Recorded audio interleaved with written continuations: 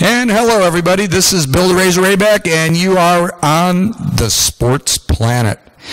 We are going to be talking to several people tonight. We're going to be a little bit fluffy. We'll have some fun stuff. We are going to talk about the best uniforms all time in baseball. And I guarantee you when Greg Henning's on, I'm just going to give you a little secret tip on this. I'm sure the New York Yankees will probably be the best team. Those are the uniforms that they just paint on? Is that what you're saying? Those are the best of all time. Whatever era you want to use, Ray. Oh, wait, I'm thinking girls volleyball. Yeah. Well, there is a women's professional football league, kind of like the Legends League, that I saw where instead of they have equipment, but they use body paint for the rest of it. So I know how that's going to work out, especially when they start sweating. Well, there was actually a Swedish volleyball team where their uniforms were painted on, and the paint doesn't run usually if they're perspiring. So, yeah. It's designed to be, I guess, moisture resistant. Yeah, I'd like to be there to see that. See if it actually is. I would like to see the lawsuit that would be lodged if it didn't work and they were checked on. Sherwin-Williams could probably get sued for that or something. So. Yeah, I don't think it's Sherwin-Williams that provides that paint. Or Dutch Boy or one of those, whoever it might be. Yeah, the Dutch Boy. Probably is that the one with the finger in the dike? It's probably the Dutch Boy. Stop the perspiration! It won't stop. Okay, well, this has gone south very quickly. Yeah, so, but we're going to talk about the best uniforms of all time. And, baseball has had some color through its ages. They've been pretty bland. And then there's been periods of time when they've been pretty creative. And so it'll be interesting having Tim Fillinger on in this debate, myself and Greg Henning, to see how that goes. And then a little bit later here, matter of fact, in a few minutes, we'll have Zach Rayback on, and we're going to talk a little bit about Ohio State basketball. Of course, the Buckeyes hired a new basketball coach. And then, how that's going to affect Ohio State. And then we'll take a look at the Ohio State football recruiting. And if you haven't been keeping up on it, this Ohio State class right now with only 11 signees is on pace to be better than the one that they just had this past year. I mean, the Buckeyes, Urban is out there just killing it, getting the best players all across the country. Like Urban once said at a clinic I attended, we go to get number one draft choices no matter where they're at. And I know, there's people in Ohio that think all the best football players all come out of the state of Ohio. Well, there's a lot of good football players come out of the state of Ohio, but there's a lot of good football players in Texas and Florida and California and Arizona and Pennsylvania, and Urban is going to find those players, and he's going to make them Ohio State Buckeyes. And in doing so, he will keep our program in lockstep with Alabama as far as being one of the top two programs in the country on a year-to-year basis. Of course, a little news in college football is we had Bob Stoops step down as the head coach at Oklahoma after 18 years. I guess Bob Stoops, in perspective, I've listened to a lot of interviews here in the last couple of weeks. And my initial impression is that Bob Stoops was somewhat overrated as the coach at Oklahoma. I don't know how many years we've seen Oklahoma come in, picked to win the national championship, to be in the national title game, and it was a big swing and a miss. Actually, the joke is when Oklahoma's not picked to be in the top 10 is the years that they will be in the top 10. But I think what we saw with Bob Stoops, he won one national championship. He played in 3 other games for the national title, and really did a pretty good job. He's beaten Ohio State. I'm sorry, he did not beat Ohio State, but he did beat Alabama. He's beaten LSU. He's beaten some of the powers that are out there. He's taken on all comers, and he did take on Ohio State this past year. And, so hats off to Bob Stoops. He says he wants to spend more time with his family. And, I commend anybody that wants to do that, to invest more time in the people that really count in their life. So, he will be missed. He did a great job at Oklahoma. Lincoln Riley will be taking over. Some big shoes to fill. And Rick, I would tell you that I think with Bob Stoops, he saw a lot of good players go to the draft this year. Samaji Piran, of course, they just had a ton of kids leave, and I think that Stoops probably just didn't want to go through that rebuilding process. And so Lincoln Riley now steps into those shoes, and he has been the offensive coordinator there. So we'll see how that works out for Oklahoma. And, of course, the NBA Finals, if you hadn't been paying attention, was last week. Of course, it ends about 5 weeks too late. The NBA should be wrapping things up at the end of April.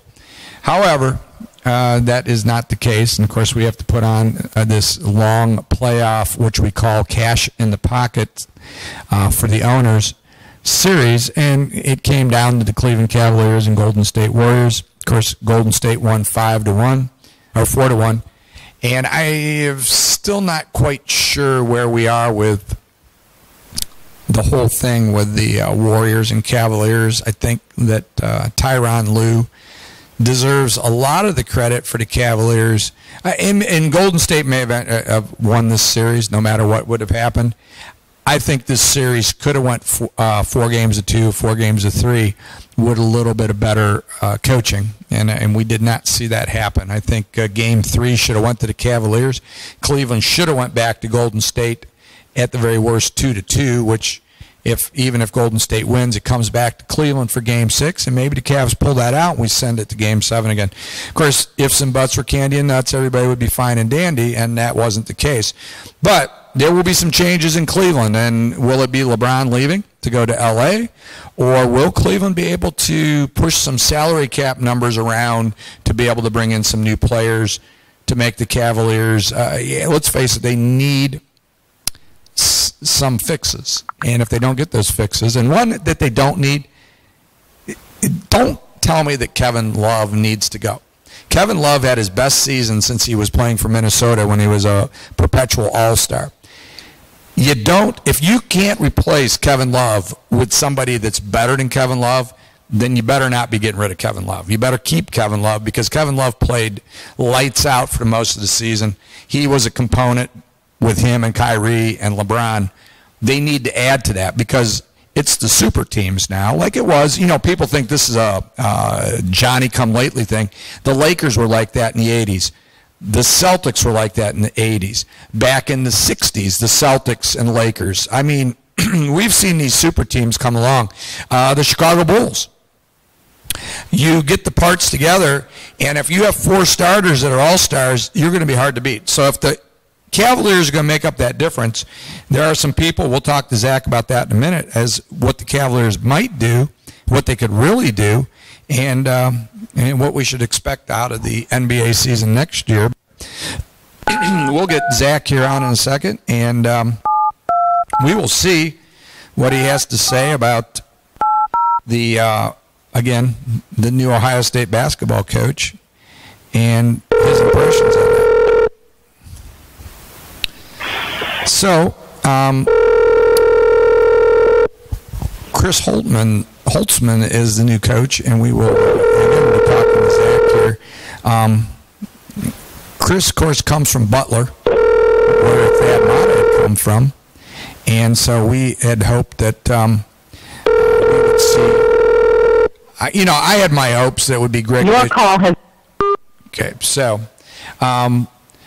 we had hoped we'd see Greg Bishop from, in my personal favorite was Greg Bishop from Wichita State, and the hopes there is that he would be the guy, because he's been able to take Wichita State to 13 straight NCAA tournaments. He's got to the Sweet 16. He's been in the Final Four.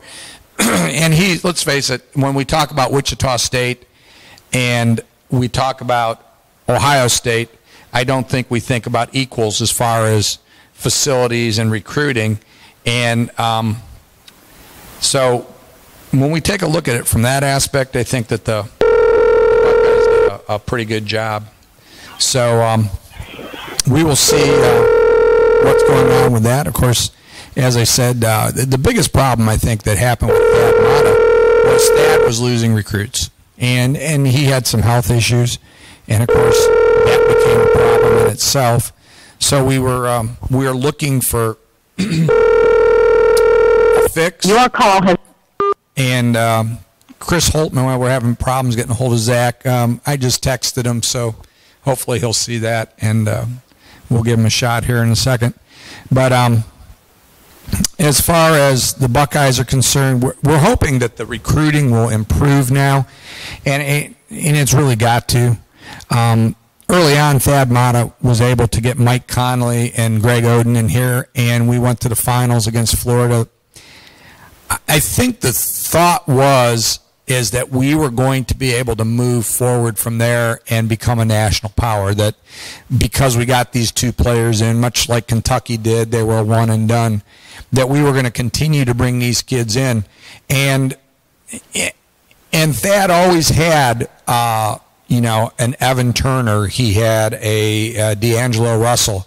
He had a one gun type of philosophy, which hurt us down the stretch, because we had the team with Jared Sullinger and then you had John Diebler, and so Thad was able to get some kids in here. We just weren't able to recruit on a regular basis, and we lost a lot of these kids to Kentucky, who has, Kentucky is to Ohio State in basketball as we are to football. So I mean, in that sense, Kentucky does get those kids. That's a fact of life. Duke has stolen some players from us. North Carolina's come up here and stole some players. Now, what we're hoping is that Holtzman will be able to come in here and keep the Buckeyes viable, and they will be able to contend for the Big Ten championship and hopefully get back into the national spotlight. I would suggest this, that it's very difficult when we look at it to get kids to come to Ohio State for basketball, because I think the first thing that Ohio State's identified as is a football power.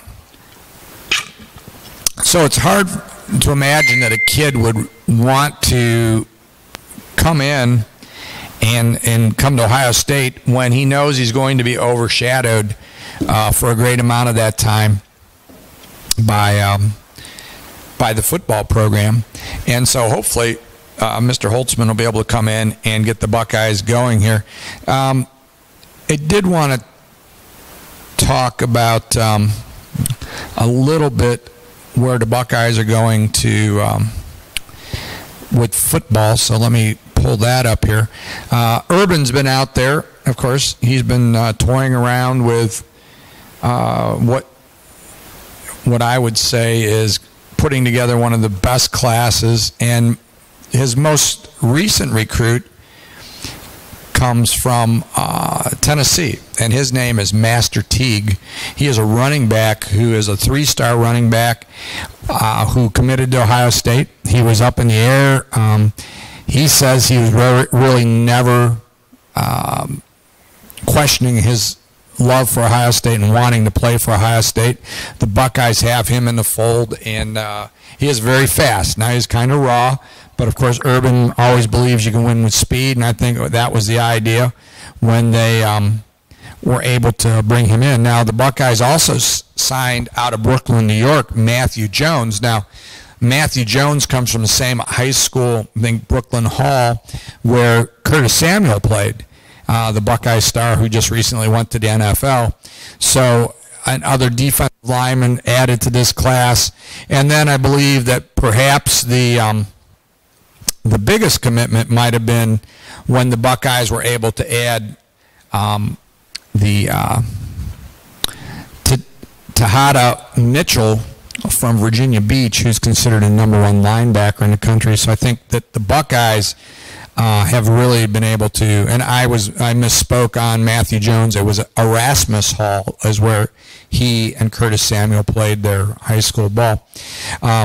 So Urban's quietly putting together a great class here, something to think about. Friday Night Lights is when all these top recruits come into Columbus. They turn the lights on and they have a camp there in Horseshoe.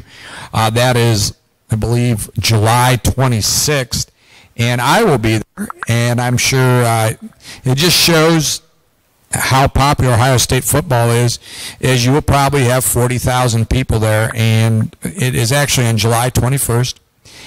You'll probably have 40,000 people sitting in the bleachers watching these young high school kids who will be future stars for the Buckeyes. So congratulations, Urban, and the Ohio State recruiting. And let's jump over to the Cavaliers, and I'd like to talk about them.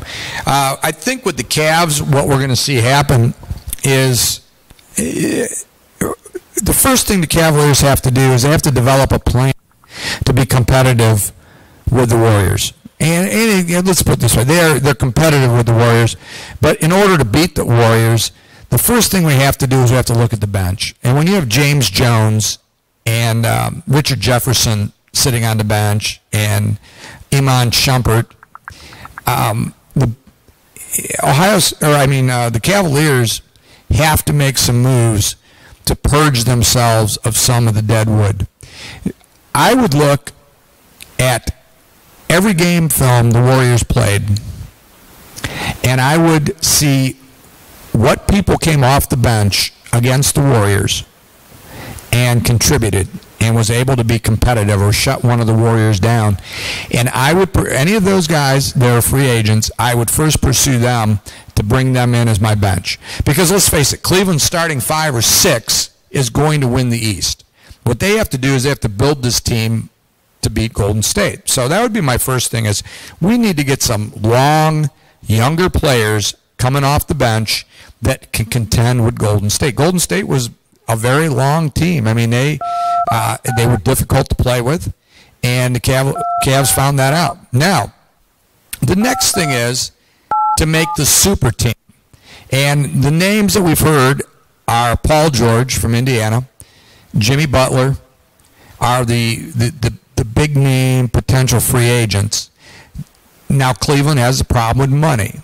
And my suggestion there is LeBron needs to look in his pocket and see how much money is filled in there right now. Because LeBron, through other sports, now I know the NBA's a different animal. It's not on par with the NFL, where they have the built-in parity, the way their system's set up. It's not on par with baseball necessarily, because it only takes 5 people to play the game. But I think that what we have to look at is sometimes you have to take a little money out of your pocket to make more money. And I think that we saw Tom Brady do that. Tom Brady has restructured his contract time and time again for them to be able to bring players in so that the New England Patriots can win. LeBron makes more money in endorsements than he does as a basketball player. So LeBron could take a little bit less as a basketball player to be able to ensure that the Cavaliers could win another NBA championship. So Paul George, Jimmy Butler could become potentially targets for the Cavaliers. Now, some other guys out there that I'm not as enthusiastic about, some people are, would be Chris Paul, coming out of course, the LA Clippers camp. Chris Paul is good friends with LeBron James. And I heard an interesting comment by a former NBA player. He says, your first contract, you know you're not going to make a lot of money. Your second contract, if you're a player, is your big contract. And he said your third contract is you're going somewhere to win. And you're willing to move your money around so that you can play in a winning environment. Cleveland is a winning environment. So would Chris Paul take a little bit less money to come to Cleveland? He might. That may be a realistic possibility. He and LeBron are good buddies. They played in the Olympics together. The one that I'm not enthusiastic about is Carmelo Anthony. Leave Carmelo in New York. New York deserves Carmelo, okay? Carmelo Anthony does not strike me as being a team player. He does not strike me as the guy that would give up a cent to win. I don't think that's that important to him. I think Carmelo Anthony would be a me player. I think that he would be very difficult to bring in and create chemistry. Would he be willing to come off the bench? I don't think so. And so that creates a problem right there. Another player who's played with LeBron, who I think could be had, could be a guy that would be willing to be a sixth man coming off the bench, would be Dwayne Wade. And Dwayne Wade, after a year in Chicago, has decided he doesn't want to be there anymore. So I think Dwayne Wade, to get back with LeBron, would come to Cleveland. And I think LeBron could exercise, hey, I came to Miami to help you win a championship. Now, you come up to Cleveland and help me win a championship. And maybe that would work. The unpopular scenario is LeBron leaves and goes out to L.A. and in the rebuilding of the Lakers. And I don't know. I think if LeBron does that, it's going to be interesting how Cleveland fans respond. I didn't really hold it against LeBron going the first time. I think I would be more upset this time around because he made it sound like he wanted to come home to stay. The first time he was a young player, we heard what that one player said, is that your first contract is, you're not going to make as much money, but the second contract's the one that you're going to make money on. Well, LeBron's made his money. He has an opportunity. If he can win another championship in Cleveland, he can do something that hasn't been done in a long time, since the 1950s when the Browns won multiple championships. So if LeBron can stay and he can attract a Dwayne Wade, a Chris Paul, I would love to see Paul George here. He's 6'10". He's a guy that handles the ball. You could stick him out on Curry. You could stick him out there against any of the Warriors, and he'd be very successful. He would be a great addition. I don't know that we can make that happen. But the other guys definitely make up a difference for Cleveland. As I said, you make the bench younger, you make them longer, you pick up another piece, and the Cavaliers will be right back in the championship, and we'll see the fourth version of this game. So, with that being said, in a minute, we're going to have Tim Fillinger on. We're going to talk about the best uniforms in baseball all time. And I'm going to go over mine before we get these guys on. And I have a few that I really liked. The 1970s Astros rainbow uniforms. Everybody liked to see the Astros because they were bright and colorful. They weren't the best baseball team in the world, but people liked their uniforms. The Arizona Diamondbacks black and red uniforms, where they had the A, which has like a little Diamondback inside it. Very attractive uniform. I think it's they have some nice designs, but I think that's the best. The 1985 Kansas City Royals baby blue, which George Brett wore when the Royals won the World Series. 1971 Frank Robinson, Brooks Robinson, of course. The Baltimore Orioles with their black and orange was a nice uniform. The 1975 Cincinnati Reds, when they had their gray with the red and white trim, I think was a really sharp uniform. 1999, the St. Louis Cardinals, white uniform with the baseball bat with the Cardinals on each end. That doesn't change too much. The Cardinals have pretty much stayed traditional for many years with that. And then the 1973 Oakland A's green and trimmed in yellow and white, and the white pants with yellow and green trim. My favorite is the Oakland A's green uniforms. The A's won 3 World Series. Kind of grew up as a fan of the A's. Always liked the combinations. Of course, Charlie O. Finley came up with all these different combinations with yellow and white. They had 6 different combinations they could put together, and so it was kind of interesting to watch the A's come out and play.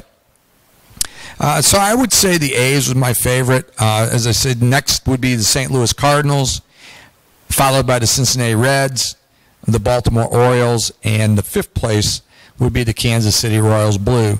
The Diamondbacks and Astros are get the consolation awards there, but that would be my top 5. So we're going to get Tim on here, and we're going to talk about that. I'm sure, Greg Henning will be on with us a little bit later. I have a good idea what Greg's going to pick, but we'll have Tim, and be interesting if he throws the Cleveland Indians in there. Some other uniforms of interest. Hello?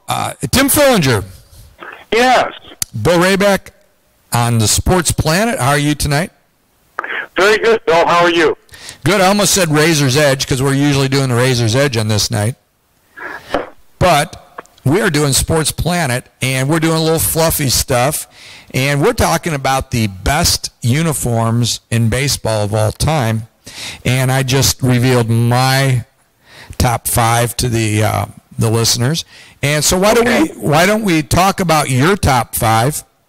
All right. And then we'll compare ours, and maybe those fringy ones that we left out that could be contenders for that crown.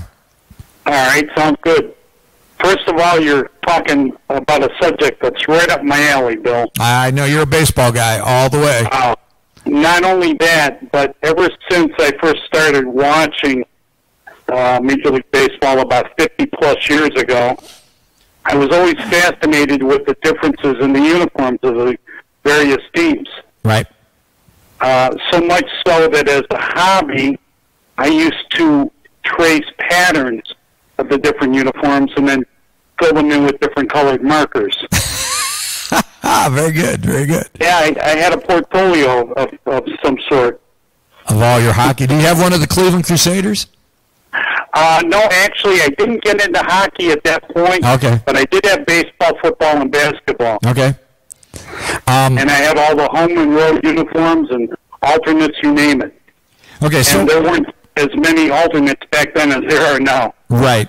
Well, what we want to do is as I did, I narrowed it down now. Of course, one of the ones on my list was the Oakland A's of the 70s, and they had 6 different combinations they could put together. So what I did is I picked the one I liked the best out of their 6.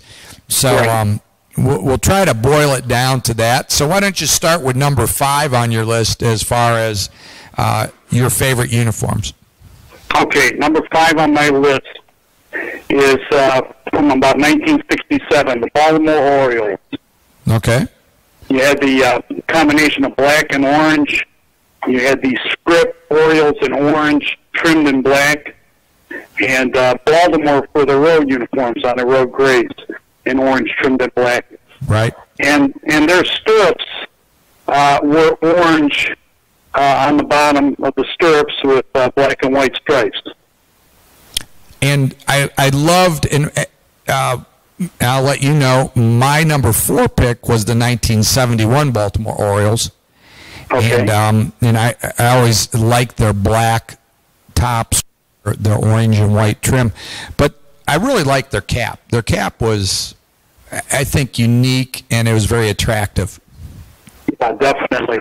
And was that the one with the caricature of an Oriole? Yes, yes. Yeah, okay. As opposed to the earlier version with the real-life Oriole. Right. This was the caricature. The middle section of the hat was white, and then they had the black and orange Oriole face on there with a baseball cap on. And I really thought that was an attractive uniform. And one thing we don't factor into it as adults is we have to think about kids. And I think kids took to that kind of logo that they used at that time. So my number 4 was the Orioles, and of course you've got them at number 5. What about the number 4 team on your list? Okay. My number 4 team on my list is the New York Mets.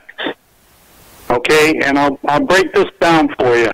A lot of people aren't aware that at one time there were 3 Major League Baseball teams in the city of New York. Mm-hmm. You had the New York Yankees, of course. You had the Brooklyn Dodgers and the New York Giants. True. Yep. And then when the Dodgers and the Giants moved to the West Coast in the late 50s, New York City was reduced to one team. The Mets, of course, were a franchise that started playing in 1962. Yes. And the most interesting thing about the Mets uniform that I really like is they combine facets of all 3 of the former New York teams. I did not know that. Yeah, they had the pinstripes on their home uniforms in honor of the Yankees. Right. The shade of blue that they wore on their sleeves and their stirrups and hats was reminiscent of the Dodger blue. Right. And then the orange trim that they had around their lettering and numbering was a tribute to the New York Giants, as well as the style of NY on their hats that also mimicked the Giants. And they do have a nice looking uniform. I mean, no doubt about it. And something that a lot of people don't know, especially our younger fans, is what what Mets means. I don't think a lot of them know what that is. Yeah, New York Metropolitans. Exactly. And in basketball, the New York Knicks are the New York Knickerbockers. Yes. And I think you would have to explain to most people what a Metropolitan was, by the way. So. Yes, definitely. Okay, so the Mets come in number 4. I do not have the Mets on my list, but they were on my initial list when I was going down the divisions and taking teams out. I do agree that the Mets have a nice, attractive uniform there. What about number 3? Number 3 for me is a classic, I think, and it's the St. Louis Cardinals. Okay. I always really liked the front of their uniforms with the baseball bat and the Cardinals sitting on the bat. Yep. As well as their red, white, and blue color combination. And they were one of the few teams with stripes on their stirrups. Right. Yeah, I got to go with you. They were my number 2, Tim. I went with the St. Louis Cardinals white with the baseball bat with the Cardinals sitting on each end and the script Cardinals on it. It's a great uniform, and it's a time-tested uniform with the Cardinals because they have not really changed a whole lot over the years. Sure, they have not. You're right.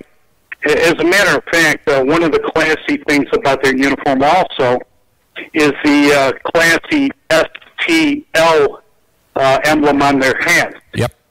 I just think that denotes the Cardinals. Yeah. Well, and definitely right there with the Yankees is one of the most legendary baseball programs of all time. But, yeah, I agree with you that the Cardinals deserve to be in that top 5. What about number 2 for you? Number 2 for me is probably number 1 for a lot of people, and that's the New York Yankees. Well, I know our next guest will be the New York Yankees. Okay. Well, I mean, they're classic pinstripes, the classic NY on the front of the jersey, right, and on the hats. And I mean, that's another one like the Cardinals that's been time tested. That you always recognize them. Yeah, and when I was in Little League, the way they used to do it backwards of Major League Baseball, when they would pick the teams in our community, the Indians team would always have the best players. Right. And then they made sure the Reds would get the second grouping, and then the other teams got whatever. But I always seemed to end up on the Yankees. So as a kid, I was kind of a Yankees fan by default because I always played for the Yankees. But yeah, I just think that the reason I didn't put the Yankees in my contenders was that you just see them so often that they just don't jump out at you like some of the other ones, at least for me. Right, sure. And everybody's tastes are different, and we've got different reasons for why we like what we like. Absolutely. And I like the Yankees from the standpoint that my favorite player, Mickey Mantle, played for the Yankees, of course. And that's also why when I played ball, I wore number 7. Yeah, I mean, and that's what we did as kids. I mean, we would, go out there and take a magic marker and, draw a Cardinal or draw a Yankee NY on the white T-shirt, and on the back you put Mantle and draw their number. Because when we were kids, you couldn't go to a sports store and pick up the jersey of any of your players. You had to be creative if you wanted to do that type of stuff. That's right. That's exactly right. Okay, and so drum roll, please. Who is your number 1 team on your list? Well, this is a personal favorite of mine. I always had a soft spot in my heart for the Cincinnati Reds. Okay.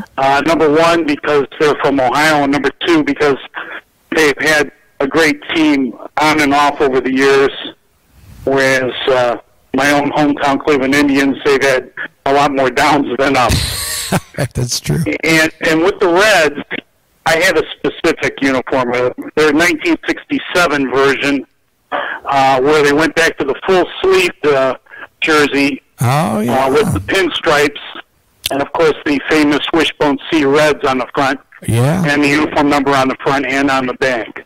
I remember seeing, I think it was maybe Jim Merritt, a picture of him in that, on one of my baseball cards, I think. Yeah, number 30, Jim Merritt. I remember him. Yep. Left-handed pitcher. So, yeah, and I didn't have that particular year for mine, but I did have the Reds in mine, and they were at number 3, and I had the Cincinnati Reds gray, where they had the red and white trim on the sleeves and around the letters and numerals. Right. And, of course, they had the solid red names on the back, which is, emblematic of the big red machine of the early and mid-'70s. Sure. And the block Cincinnati across the front. Yes. With the number. Yep. Well, now, I'm talking about specific years here, Bill, because there's a great website called Dress to the Nines. A history of the baseball uniform. Very good. And you can go all the way back in baseball history and check out all the teams from both leagues and see how the uniform has progressed or in some cases regressed over the years. If we were looking at your list when you were trimming this down, who would have been a couple of your honorable mention teams that you considered, but they just didn't make the cut? Okay, a couple of them were the Detroit Tigers, the Pittsburgh Pirates, the Texas Rangers, Kansas City Royals, and I had a fifth one, Toronto Blue Jays. Now, you said the Tigers, the Rangers, the Royals. The Pirates, Royals. Now, which year was the Pirates? Was it the 1979 Pirates when they had the We Are Family uniforms?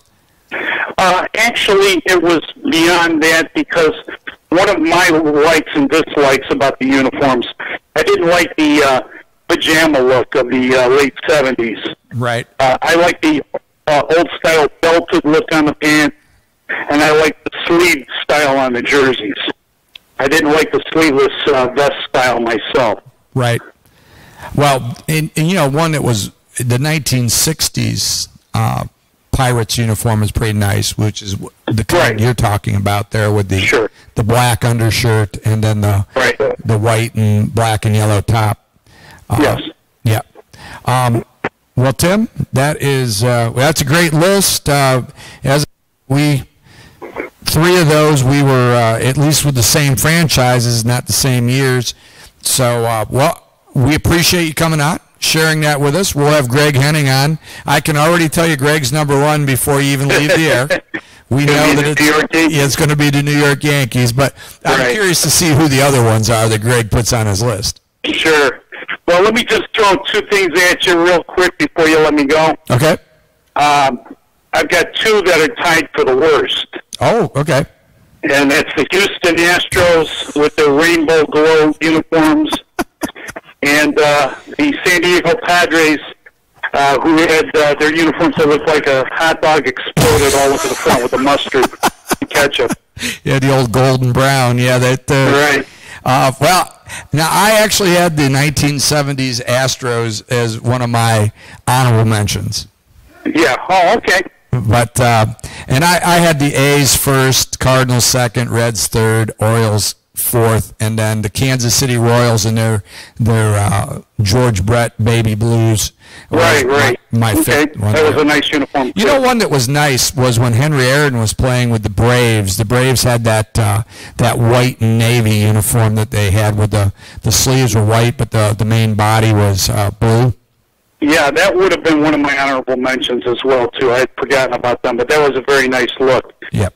And I always preferred the show the stirrups look rather than the pants down to the shoe tops now. Yeah, I haven't quite got used to that one yet, but it'll go back. It always goes in trends, so those we'll see those pants go up there as time goes on, I predict. I think so. Okay, well, Tim, thanks for coming on Sports Planet tonight, and we will look forward to talking to you in the near future.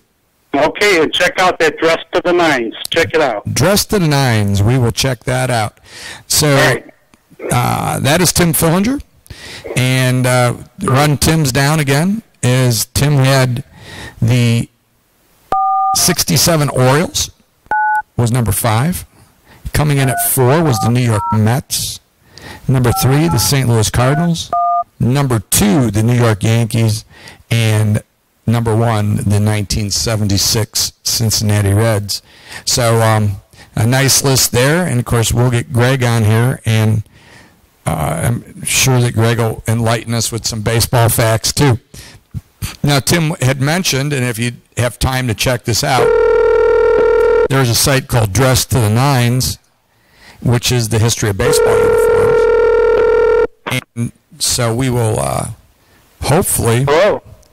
Greg Henning, Bill Ray back here on the Sports Planet. How are you? You know, it's always a great day when you can join you on the Sports Planet. It's a beautiful day. It is. I know, I understand that. Hey, Greg, we are doing something that's right in your wheelhouse, and our last guest, Tim Fillinger, both being really big baseball guys.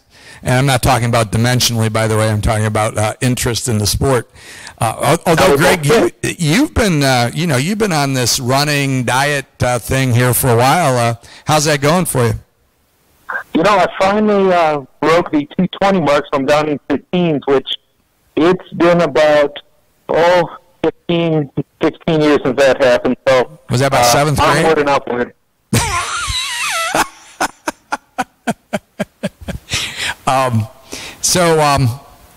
Let's talk about uniforms, Greg. We're going to start in reverse order. Who would be your 5th best baseball uniform of all time? Now, what we did is we kind of specified the color, whether it be their white or if they had perhaps a gray. Years specific, era is fine with that. If there was a certain era that a team wore it. So where would you be with your number 5 team? You know, when I was first posed this question, I wanted to go through and I wanted to kind of break it down into categories. There's 3 different categories. The classic, which means the uniform that hasn't changed much over time. Right. Maybe some minor adjustments here and there. The retro era, which I consider the 60s, 70s, and 80s, because you had a lot of flamboyant colors and a lot of different modifications of uniforms. Okay. And then the modern era. Okay. And so when I was going through that, I was kind of looking at it, and now these are my 5 these are some that just missed the cut, that are just out of my top 5. Okay. The classic Boston Red Sox, their uniforms are timeless. The Detroit Tigers classic uniform. Okay. The retro Montreal Expos. Oh, he drags out the Montreal Expos. Oh, I have to admit, I did like the Expos. They're pretty fancy, that app. Yeah. Now, and then to piggyback off of Montreal Expos, another one that just missed out was the modern Washington Nationals, which are the now, Montreal Expos. But my number 5 comes out of the American League East, and this was a very close one for me because there's several that I think could be in my top 5. But this one, if it was the hat put me over the edge, it is my favorite non-Yankee hat out there, and that's the Baltimore Orioles. Okay. Baltimore Orioles. Now, when you talk about the Baltimore Orioles, are you talking about the one with the actual bird or the caricature that they used during the 70s? You know, they've actually come back to that hat in the last couple of years. It's the black hat with the 2 white front panels, the orange bill, and then the Oriole hat on the front. That's, to me, I think that's the nicest looking hat in baseball. Yeah, I agree. Actually, Tim Fillinger, and you'll find this fascinating, but we all have the Baltimore Orioles there in the, mine was 4th, Tim had them 5th, and you have them 5th too. So the Orioles they could end up being the winner out of this because they might be the only one to make all 3 of our list. Yeah, it's hard to keep them out because in all honesty, if they weren't in the American League East and they weren't a rival to the Yankees, I would have that hat. But I can't, good conscience, purchase their hat, even though I'd like it. You can't, in good conscience, call pass interference on your shutdown corner, right? No, you cannot. We've been told at Ashland University. Okay, so we got the Orioles. Let's bounce up to number 4 and take a look at that one. Number 4, I think, is going to hit hard in the Cincinnati area because this is a hated team. But when you look at their uniform and you look at that baseball bat that sits diagonally across the chest, and you see those 2 red cardinals sitting on either end of the bat, it's just a classic look. If you have the red hat with the interlocking SPL, I'm going to have to go with the St. Louis Cardinals. And again, Tim Fillinger has them at 3, and I had them at number 2. So the Cardinals, for very much the same reason. I think the Cardinals, as Tim and I talked about, have, much like these, it really haven't changed a lot over the years. They have been pretty consistent with their logo and their style. Yeah, really, the only that's changed with them is they used to have the black hat with the red SPL.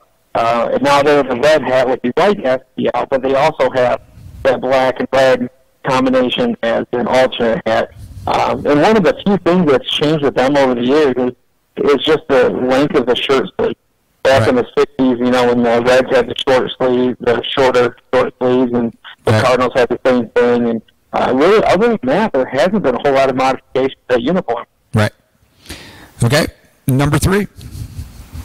Number 3, this is a retro one.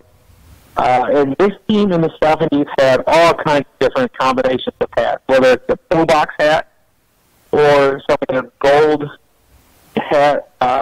It wasn't quite the yellow that they have now, but the uniforms that the Pittsburgh Pirates wore when they had Roberto Clemente, that kind of off-white uniform, and the black hat with the gold bill, the true gold, and the gold piece of the Pirates, I think those are some pretty snazzy uniforms. Now you're talking about the early 70s then, when Clemente was playing? Yeah.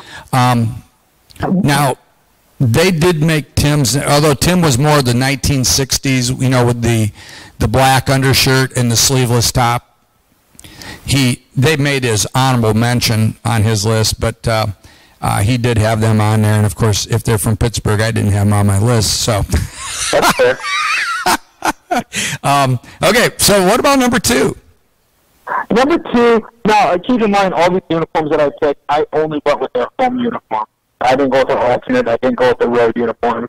The road uniforms are pretty predominantly gray for all the teams. But my number 2 uniform is also a retro uniform. And Riley Fickers was at the All-Star Festival in Cincinnati a couple years ago. And a buddy of mine, him, Corbin Kepling, who also has a handlebar mustache. So he, of course, wanted to go and beat Riley. And we were talking, and my buddy had on this old retro San Diego Padres uniform, the yellow and brown, the mustard one. And we were talking to Riley Fickers, and Riley said, I couldn't. That is the ugliest jersey that any team made me wear. And he said, kids love it today. He said, those were hideous. But you know what? They're paying my salary. I'll go out there whatever they want me to wear. So I'm going with the retro San Diego Padres, late 60s, early 70s, brown, yellow. And they actually continued that into the 80s when Tony Gwynn was beginning his career. And now Tim Fillinger picked them as his absolute worst. He called them the hot. And that's the thing. They're so off. They're so ugly. It's like they're iconic. When you look at them, my goodness, they stand out. And Tim's right. They're ugly. But they're so ugly, they're cool. You got it there, because that's what kids would do. If it was ugly, they would probably go out and buy them because it would draw attention to them. And that's the one thing about Major League Baseball. They've been slow to make changes over the years that we've discussed. But the one thing they've realized in the last decade is, kids today love these old retro jerseys, and they're making a killing off your kids buying these old, ugly, hideous uniforms, right? And they just love them. Yep, I see that. Well, Greg, we already know who your number 1 is, so we're not going to ask you, but... That's fair, and you know what? I was talking to my girlfriend about this, and her exact quote was, Why would they ask you? They already know what you're going to say. And it's true. And, and it's not being a homer. It's partially being a homer. But these uniforms they're timeless. They're the classiest uniforms you will find. When you see them, when you see the white uniform and the navy blue pinstripe and that navy blue hat and that interlocking white NY, and you see and you realize that it stands for 27 World Series championships. That is the most iconic uniform in all of professional sports. Well, let me ask you this. How can you go from that combination, and which is, at least base colors would be similar to the Dallas Cowboys, but yet you're a Pittsburgh Steelers fan? And that's one thing, the black and yellow combination I've always liked. And I've said before, that's how I actually became a Steelers fan, is I just like the color combination. Right. But the navy blue and the white, it's timeless. Yeah. Now, see, and Tim picked them number 2. They did not make my list. Just because now, I was telling Tim, I said, I have nothing against the Yankees because when they used to pick the Little League teams up in Cleveland, the Indians would always get the stacked team, and then the Reds would get the next best team, and then I would always end up on the Yankees. So by default, I kind of became a Yankees fan there. But I think the Yankees are so commonplace that I don't think they stand out because you see them so much. Kind of the opposite of what you were saying about the Padres is you get one that's kind of an underexposed one because they were considered ugly, and then you have the Yankees who people see so much that they probably just become immune to them. That's possible. And when I see just the hat, when I see that navy hat with that white NY, I look at it and say, now that's a nice hat. That's a good looking hat right there. Yeah. And it's similar to the Cardinals and the Orioles. Really, the only change that the Yankees have made throughout history are minor tweaks to the NY on the hat and on the jersey. Other than that, they haven't touched the design at all. And to me, that says a lot about the uniform. When you don't have to make modifications or changes to it, it just tells you how good their uniform truly is. Right. Well, I would say that the Yankees didn't make my list, but I do understand the psychology behind it. Now, I know you'll be surprised. My favorite was the 1973 Oakland A's green and yellow with the white pants and the green and yellow trim on them. So, if I didn't go with only home uniforms, they would have made my list. Because I agree, when you look at those, and you think Reggie Jackson and the teams that they had wearing them, or the players that they had wearing them, it's like, you know what, that's a pretty cool uniform. It stood for a lot. It stood for a championship. And when they had the white pleats, that was a big deal when they came out with the white pleats. No one else was doing that. And that is a very classy look. But like I said, I didn't go with any of the real alternates or anything like that. Right. I went with the strictly home. Now, the A's did wear those mostly at home, but it wasn't their predominant home jersey at the time. Well, during the 70s, they had 6 different combinations. They had the gold top with the white bottoms. They actually wear gold on gold, which was, they issued sunglasses as complimentary party gifts when you came into the stadium. They had the all-white. The all-white looked pretty good. But, yeah, so, well, Greg, that was interesting.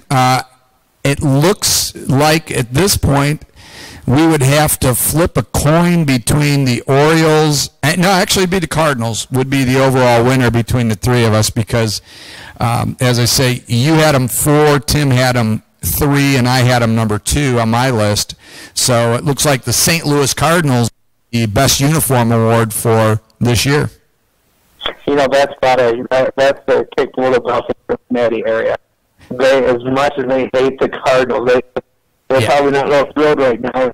And speaking of the Reds, I didn't know where to put them. Did I put them in the modern? Because they went with the sleeveless and the pinstripes in the 90s. That's true. Did I put them in the classic? Because the uniforms, their hat hasn't changed a whole lot over the years. Right. So I put them in the retro because there were some trendsetters with Pete Rose in the 60s. I do like the Reds uniform. But to me, I think some of the other teams a little better to me. And even the Indians, I consider the Indians because of the old Chief Wahoo Yeah. And what they wore in the 50s with 40s and 50s with Bob Feller. Those are some nice looking uniforms also. Yeah. Well, I think if they would, if I were them, I'd just wear the Chief Wahoo in spite of everybody. But exactly. They changed their Chief Wahoo because their original Chief Wahoo, if people have complaints about this one, they really hate the first one. Right. Yeah, and the Reds, I did have the Reds on my top 5 list. I had their 75 uniforms, their gray uniforms, when they had the red and white trim with the block Cincinnati on them. And but they did make my top 5. But yeah, it is interesting, and actually Tim brought up one that you might want to check, and you may know about this already, but there's one called Dress to the Nines, and it's the history of baseball uniforms for each team, and I guess it shows era by era how their uniforms changed. I did not know that. I'm going to look at it. I know there's another uniform website. I can't think off the top of my head, but they go through and they have different uniform combinations that they show. Every week they have a new uniform that they show. It's really neat to look at the way things have changed. Even when you look at the Astros, when they were the Colt 45, those are some pretty cool uniforms too. Right.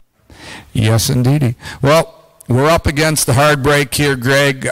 Thanks for being on the Sports Planet. We'll be getting regular with this again as we move, of course, into the football season, and we'll talk to you soon. All right, thanks for having me on. Okay, talk to you later. Bye.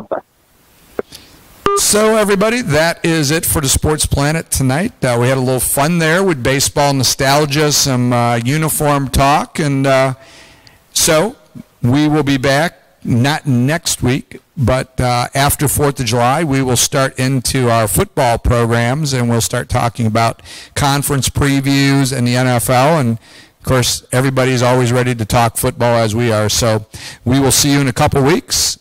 Good night, everyone.